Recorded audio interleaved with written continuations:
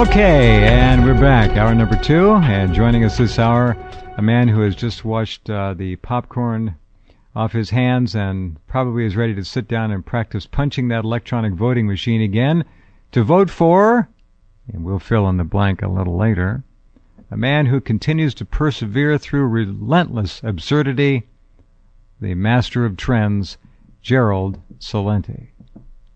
Hey, Jeff. Thank you so much. Good to have you back. Well, another exercise in nauseating political theater.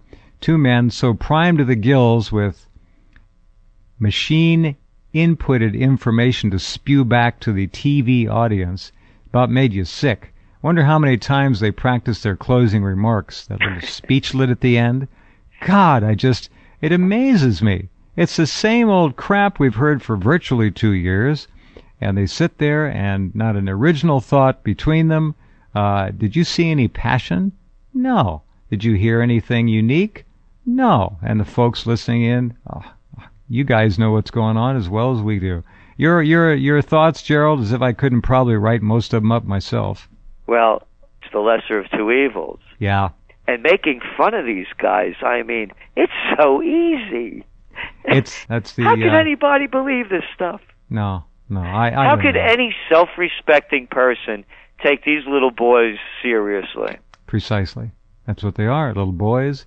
And the best part for me was when Romney and Barkey were trying to shake hands with the audience over the edge of the stage after the conclusion of the debate. I wasn't watching it. My God, that was the best part. Both of them almost fell into the audience, and their wives had to pull them back. Mittens almost fell right over head first, and it looked like a rock concert.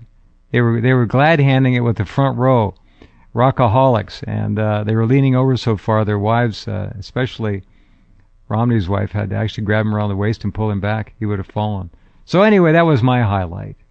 But God, I loved it. I tweeted the entire debate. I tweeted as it goes along. This is great. It's so powerful, Twitter, to use it in a good way. And I have a lot of I've had some about 33,000 people that follow me.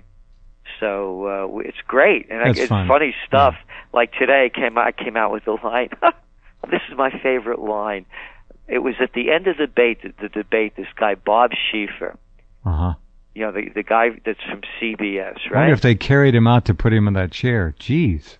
Well, he's famous. I'll never forget the last time I went over the edge, but this time it was too funny. He also was the prostitute that they used for the last Bush-Kerry debate.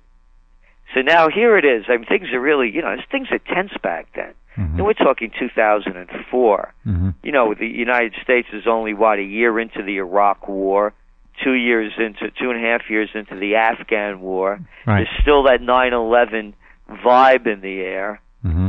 And the last question that this guy asks, he says, the three of us have something in common. And I said to myself, how the hell did he get in the middle of this? This is a debate between... He goes, the three of us have strong wives. Oh, great. Oh, my God. Oh, great. All right. Oh, that's terrific. Yeah. The three of you have strong wives. That really helps. Oh, yeah, there's a name for that. The second word is whipped. So anyway, his final word, here's my tweet. Prostitute gets final word. Quote, this is Schieffer now. In the words of my mom, go vote. It makes you feel big and strong. To which I tweet, yeah, it's called jerking off. So I added the part. It's called jerking off. The punchline. Go vote. It makes you feel big and strong. Just like beating off. What are you kidding? You get nothing by voting. Yeah, this is a big lie, telling everybody to go out and vote. You're going to vote for one of these two fools? You call yourself a man or a woman, and you would bend so low to look up to these two little boys? This debate was very important. We could joke about it, but this debate was the most important of all of them. Because they're talking about foreign policy. Mm-hmm. And the first great war of the 21st century has begun. This is no joke. There's a war in Libya. There's a war, and that Obama bragging about, well, we did to Gaddafi, and I love it, to save the women, to save the women. Oh yeah, no veils over. What are you talking about? So here they do. They start these wars. Now one's talking about more arms to this one. Romney, I tweeted, buy military stock in military-industrial complex companies if Romney gets in. That's all he's talking about. So what I'm saying, Jeff, this is very serious. Because what this debate was about, my first tweet was, which one of these are going to get us killed the quickest? Quickest, yeah. Oh, yeah, agreed. That's very well said, and I think you've summed up. That was, if there was an essence to this, that is the essence. Yeah, it's serious. We could joke about it. This is serious. No, it's deadly serious. This is life and death. Yeah, deadly serious. Absolutely. By the way, Romney's remark about putting Ahmadinejad on trial for allegedly thinking about genocide. Yeah. So I tweeted, how about bringing up Bush, Cheney, Rumsfeld, Powell? The real killers. Yeah, for giving us, for starting a war and killing all those people for fake reasons. How about that one? Well, they've committed a Holocaust. We've got 2 million to 3 million dead in Afghanistan, at least 2 million dead in Iraq since Bush 41. That's 5. Let's throw on some miscellaneous, and we're pretty well in the ballpark, aren't we? Around 6 million again? No one talks about that. Nope. The Israelis killed more Palestinians yesterday. We killed Yemenis today with our drones, our little boys and girls and their joystick video game controls and their sanitized air-conditioned offices, slaughtering people. We killed more in Pakistan. We killed 8 or 9 more in Afghanistan. And this is what we hear about. Yeah, this is what we hear about. Because our Zionist press will tell us. Can you give me a scenario where world peace is coming? I'd love to hear it. I don't think you can. There's nothing out there. There's not one single marker that points toward peace. I came up with a new term tonight. What these guys were spouting, mouth farts. That works. That works, right? Sure. No, these were mouth farts. Punk kids. That's all they kept doing.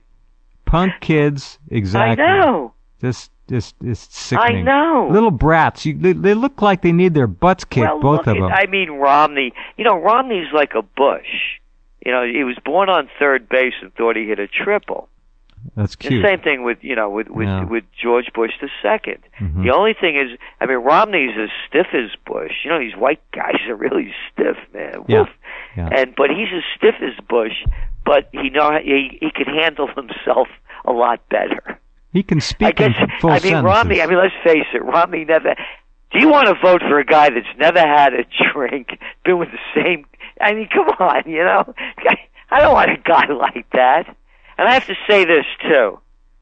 I'm not for the Mormons. To me, are a sect, and I saw them when I used to be in the business world, and they all do business with each other. And I don't like this tight knit religious group. Both of this Romney bragging. This was my favorite. That the Democrats didn't have God on his platform, on their platform, and he put God on the Republican platform. The God that I know, if they're talking about Jesus Christ, without speaking for Christ, I would assume that Christ would rather hang from a cross than be on either of these two guys' platform.